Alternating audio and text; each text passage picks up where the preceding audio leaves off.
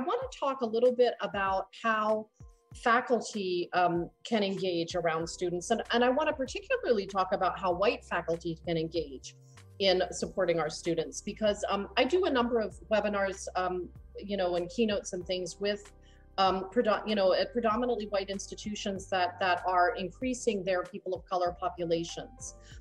Because, white faculty very often feel like if they step into, some of this racial discourse, that they're going to make a mistake.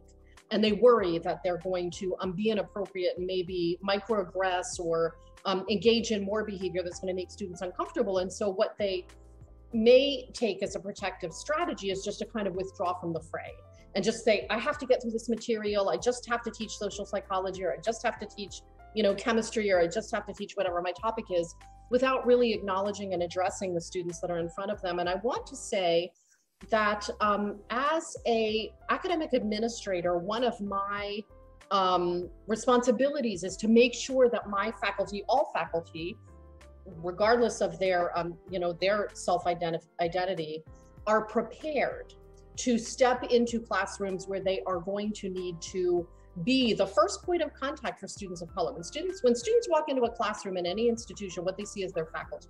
And to them, that faculty is the institution. And so we need to partner with the faculty to really make sure that they're prepared.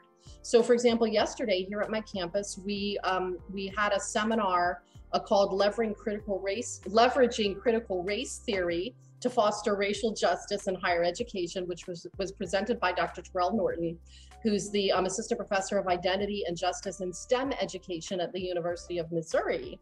And it was a post-COVID faculty development day, teaching and learning day for faculty to come, that provided our faculty with a safe space to explore how they are going to welcome students who are experiencing multiple traumas back into the classroom, and what kinds of strategies they could put in place to make sure that these students feel like they can continue in a positive teaching and learning environment in partnership with us and the faculty.